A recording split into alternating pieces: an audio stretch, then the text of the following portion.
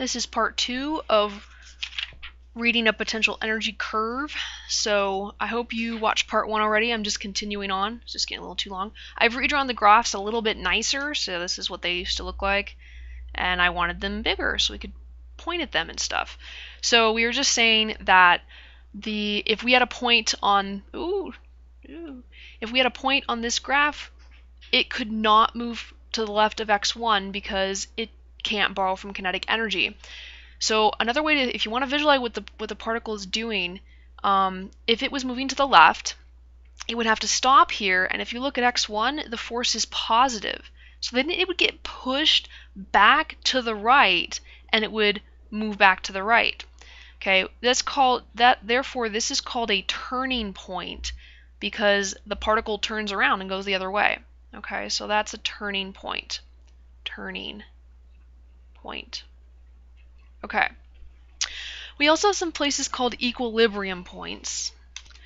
And to discuss these, I need some other energies, so I'm gonna throw out some other ones in different colors. So let's say we had a particle that had a total energy of 4. Oops, come on.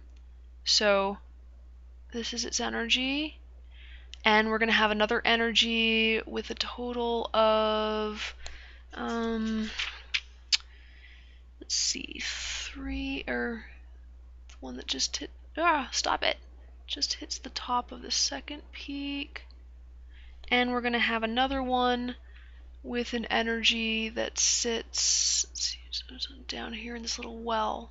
Okay, so 3 different particles where these lines represent their total energies. Okay, 3 different particles. And this is the maximum energy they have. So remember, they can't get out, basically. So we have this this one with the orange. Let's talk about it first with the orange. So now the turning point is no longer at x1. Now the turning point is somewhere between x1 and x2. It's right here. So the particle, if it was moving to the left, it would move to the left until it got to here, at which point it can't move left anymore, because to do that it would need more potential energy than the total energy it has, and the force is positive at that point, so it stops and gets pushed back the other way. Okay. Also, at any point to the right of x5, it can't get over there either. Okay, so we've got another turning point here, and notice it can't get any higher than this, and it also at that point has a negative force, so it would be pushed back the other way. So this this orange thing here, we have a particle here that is basically doing this. It's going woo, woo, woo, woo, back and forth. Okay. Let's see.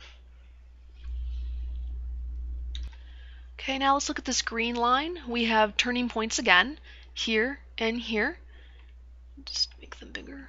Turning point, turning point. But we've also got this funny little, it's just touching this hump. I want you to think about what you'd have here. If we placed a particle with green energy at x equals 3, at that point, its potential energy is exactly equal to its total energy, so the kinetic energy would be 0 at that point, and at x equals 3, the force is 0. So what we have is a stationary particle just sitting there. It's not doing anything. It's not being pushed. It's just hanging out. But if it was even given a tiniest little nudge in either direction, it would run away, because if it got a little tiny nudge to the right, then suddenly there is a positive force, so it's getting pushed even harder and harder and harder to the right. If it got even the tiniest little nudge to the left, same thing, that would be a negative force, so it would get pushed harder and harder and accelerate away. So if it gets nudged either way, it is going to zoom away. That is called an unstable equilibrium right there. Unstable equilibrium.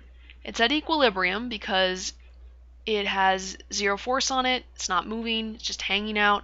Equilibrium. I don't know why I'm still spelling that. But if it even gets the tiniest little nudge, it is going to zoom away from that equilibrium so fast, it's gone. Okay? But what if it was if we put a particle at x4? Okay? I'm running out of colors. But this funny slate color. Well, if we put a particle at x4 and it had this energy E right here, the pink one. I don't know if you could tell, but this actually would be the same as across from here. Meep. Okay. If we put in a particle at x4 with an energy pink energy, whatever the number that is, what I would have then is I would have all of my energy taken up by potential energy. So again, I would have kinetic equals 0. And if I gave it even a little tiny nudge, like a tiny, I don't know why I'd do this, but a little nudge, either left or right, well, if I give it a nudge to the right, it would be in a zone where the force was negative. So the force would push it back to the left, back where it was. It would try to return to its equilibrium position. If I gave it a little nudge to the left, same thing would happen, just the opposite. I would be in a zone with positives, so although it got nudged to the left, there would be a force suddenly pushing it to the right.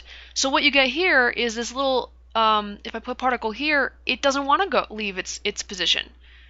It would stay there. That's called a stable equilibrium.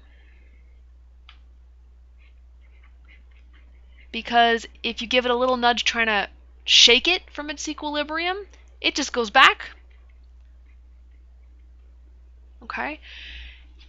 You can kind of think of it, use the graph itself as an analogy.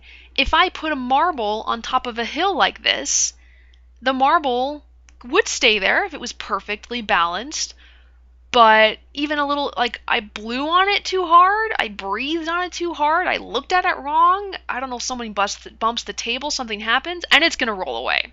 The marble's going to roll off that hill.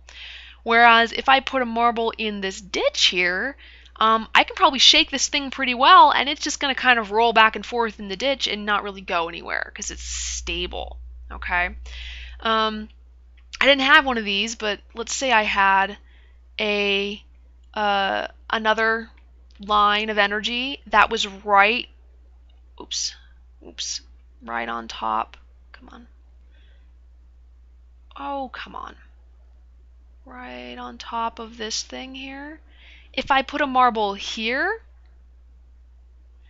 and gave a little nudge, nothing would push it anywhere because the force is 0. So I'd get, it's an equilibrium, but it just kind of hangs out, whatever. I could shake it around, it might move around, whatever. Notice the energy is still taken up by its potential energy, so technically the marble is not actually moving. It still has a total energy of blue and all that's taken by potential, so the kinetic is 0. Because the kinetic is 0, it's not moving. That would be called a neutral equilibrium. And I can never spell neutral. Is it EU or UE? I think it's EU. Neutral equilibrium. We don't really deal with those very much. Really, they're kind of boring. We like these, the ones that fall off and the ones that stay put. Stable and unstable, or rather stable and unstable. I think that's everything you need to know right now. Yeah, so we'll do some problems with this.